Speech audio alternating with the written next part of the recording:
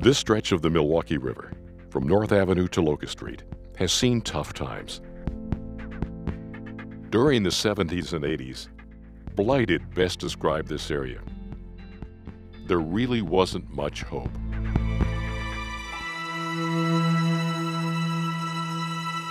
Then things started to change.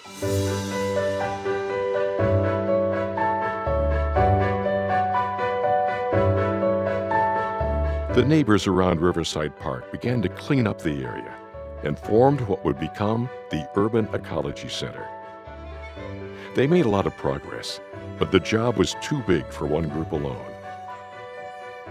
When the Urban Ecology Center and their neighbor Peter Godfrey invited the Milwaukee Rotary to join the effort, it seemed like an ideal way to celebrate Rotary's 100th year of service to Milwaukee.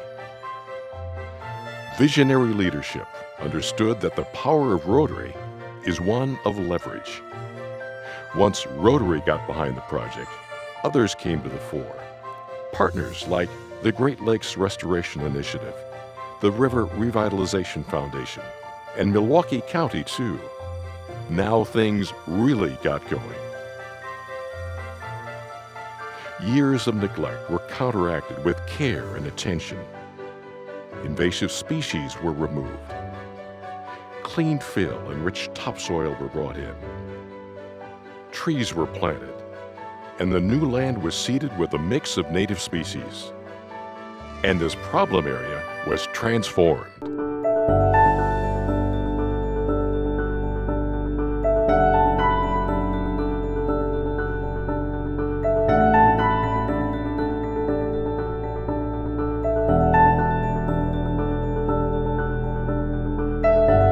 Instead of a place to be avoided, the Milwaukee Rotary Centennial Arboretum is now a destination for school kids and joggers, moms and canoers, study groups and artists. Year-round activities like tapping maple trees, sledding, snowshoeing, hiking, and birdwatching make this revitalized area a playground for young and old. School partners and summer camps get hands-on lessons, leading to an appreciation of the beauty and science of nature in this urban setting. This converted industrial land is now both the entrance to the Milwaukee River Greenway and a source of native seeds, helping to revitalize the entire river valley.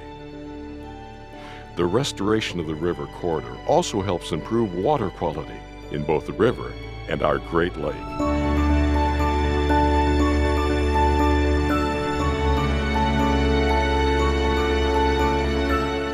Access to the river has been greatly improved, with both a pedestrian bridge and paved paths down to the canoe launch. But it didn't just happen. The community made it happen. The partnerships were crucial in the process, as were the volunteers who continue to be a critical element in the success of the Arboretum.